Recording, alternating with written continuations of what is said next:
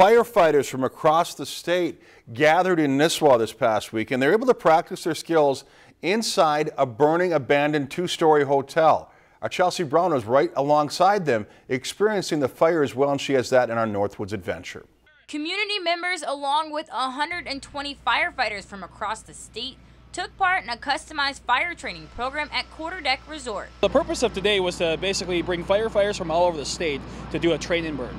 There's not a lot of training burns that are going on around here, and when you get one, it's a heck of an opportunity. With this opportunity, firefighters were able to practice different burn level trainings, ventilation, and practice search and rescue operations. So you get to see some good hot fire, you remember your skills, and you get to work as a team in order to do the job you're supposed to do as a firefighter. For firefighters, it was just refreshing the skills they already know. But community members were invited in, so I strapped on my gear and got to experience what they do each time they go into a burning house. The smoke was blinding.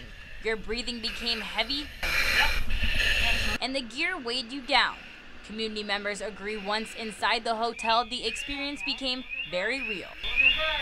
You have this feeling of claustrophobia, there's smoke all around, you can feel the heat from the flames, and it's really everyone's worst nightmare that we just lived through. It really gave you an idea about what the firefighters do when they're in there and how dangerous it is, and with the gear on, it's like so heavy, and then you got to worry about the breathing. Inviting the public was also an opportunity of reinforcing certain life lessons. When you're in elementary school, they teach you how to get down underneath that smoke, and when you're in it, the smoke that's around you, you can't even see your hand in front of your face. And to understand what firefighters do and the dangers involved. Very honestly, when you go through something like this, you have a newfound respect for what firefighters do every day. Have a whole new appreciation for them, what they have to go through, and I mean, it's trainings like this that make them the best. On this week's Northwoods Adventure, Chelsea Brown, Lakeland News.